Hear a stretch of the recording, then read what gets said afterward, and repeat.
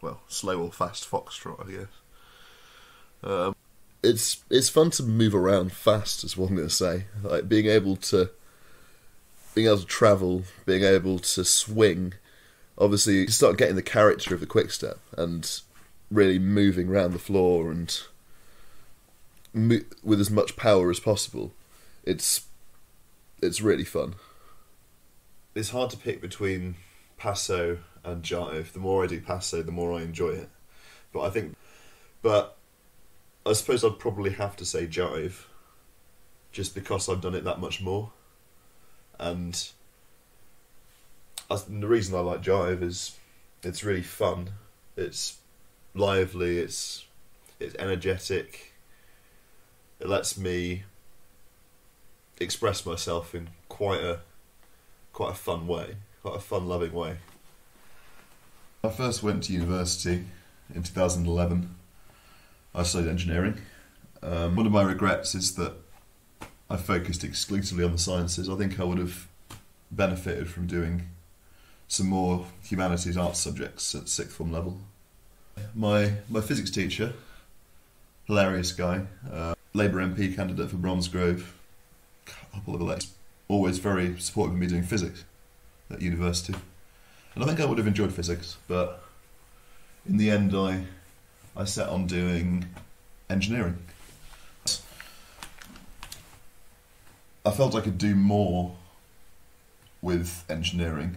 Engineering is very, very much about solving problems, and that had always been what I enjoyed the most.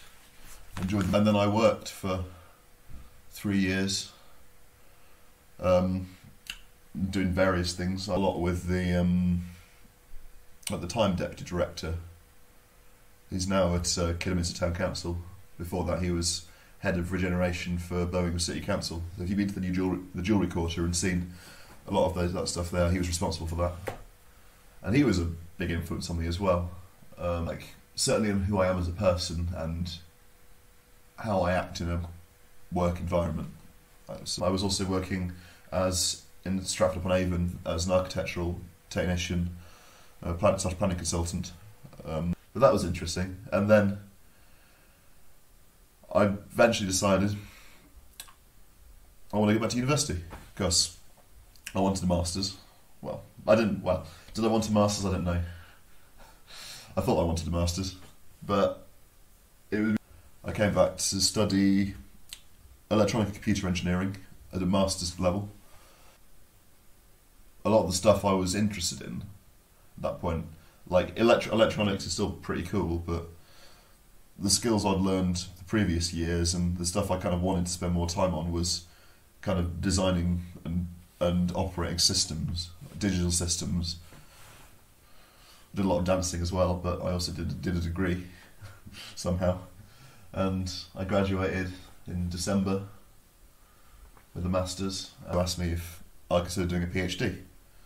I got about 4 months into my PhD before I ended up being seconded by Network Rail, so it's not going to be permanent, it'll be a few more months.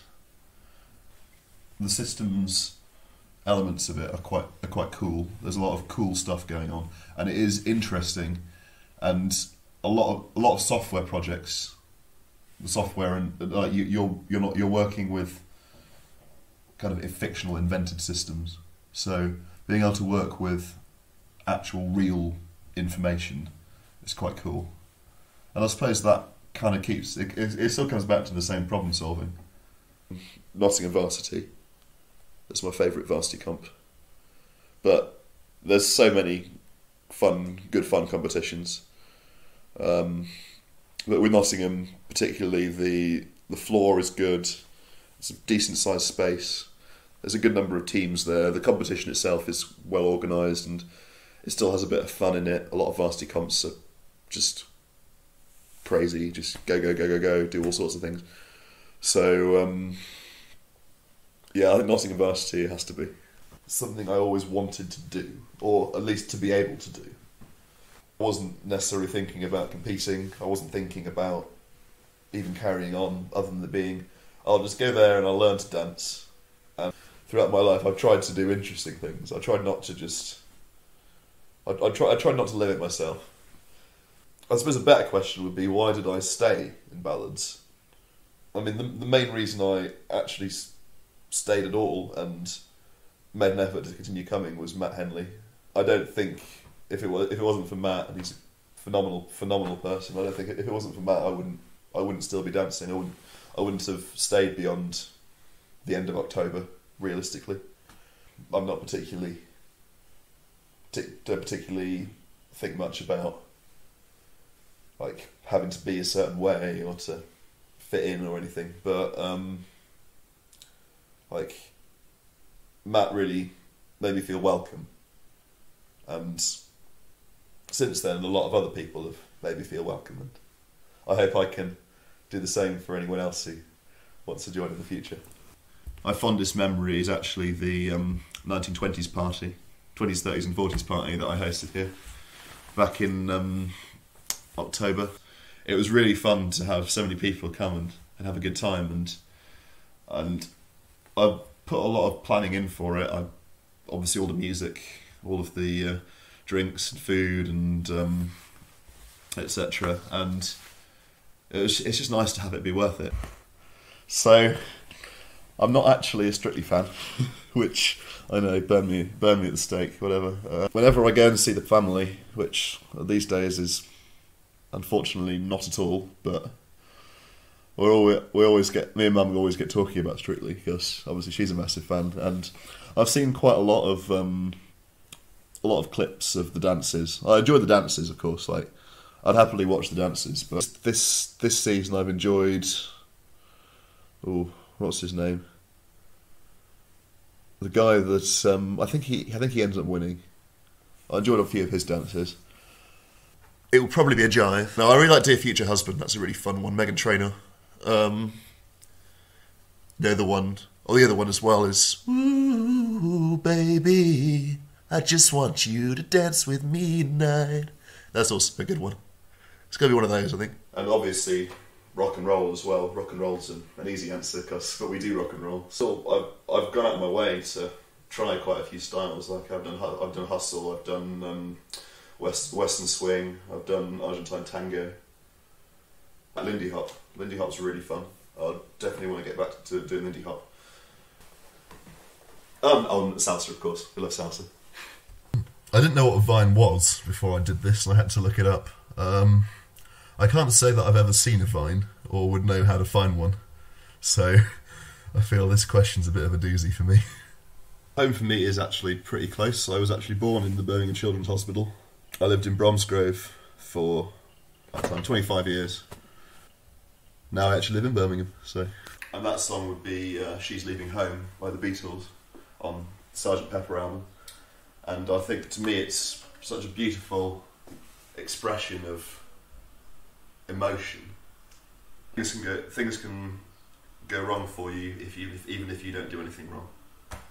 But it would probably be Brazil by Terry Gilliam, like 1984, but if the bureaucracy was incompetent rather than malicious.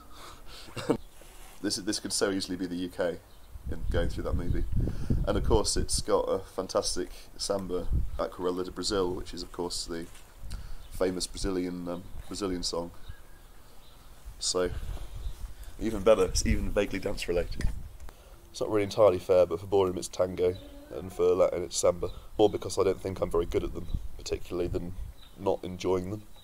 It would have to be Strictly. So I hosted Strictly in December, and that was really fun. That was again a good experience. Get up in front of a crowd and make a fool of myself. I do it so well. I've done a few things. Fencing. I used to fence when I was younger. Yoga. I joined yoga at first. I used to do quite a bit of yoga.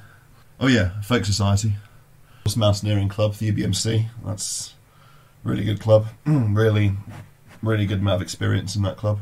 Really well organised for a university mountaineering club. The sailing club. Anything else? Weightlifting. Yeah, this year I joined weightlifting. That's fun. There's some cool people there. DCL, of course. Salsa. So yeah, I think that's it. I think that's all the societies. As you get more and more responsibilities, you have less freedom. I'd like to have found more people that bring me great joy in life. As long as I'm still being myself, then what happens, well, we'll just wait and see. It's not necessarily something that should come naturally to me. There's a certain... You're meant to be someone that struggles with social situations. These days I don't really think about it very much, and it certainly doesn't affect the things I do. At least I try not to let it. That being said, I don't like to have any excuses. I think if I make a mistake, I'm entirely responsible. I can't blame any kind of psychiatric condition or whatever. Like, I don't like to make excuses for myself, but maybe partly due to the ASD. That being said, I don't feel now it prevents me from doing stuff. I feel that, I like to feel anyway, that I can go into a room, meet new people, and they won't have any clue that I might be on the autistic spectrum. And dance is, again, a part of this. It's greatly improved my confidence. And performance hasn't always been difficult for me. I've always been able to do it. I suppose it's more that fear of doing it, but that fear is entirely natural. I don't feel that fear is anything that ASD means I have more or less than anyone else. And for anyone else that's on the autistic spectrum, I can recommend dance, and many of you that are on the spectrum may already know what I mean when I say that it's a way of expressing yourself, and it allows you to be somebody else in a way, and I've always liked that. I try and make it me as much as possible, and I try and express who I am, and one thing that, again, some people don't like is I don't try and change who I am just to suit other people, because I am me. I'm like, if people don't like that, then who cares? And I like who I am, and I think that's the hardest thing. I think liking who you are and wanting to be yourself, I think these are quite difficult things, and I'm fortunate that I've come to realise that. A few years ago, I probably wouldn't have done, because, well, I'd have got too much in my head about it. So just relax, really. Life's too short to worry about how other people perceive you. I never really thought I'd, at this point, want to uproot again and move a long way away.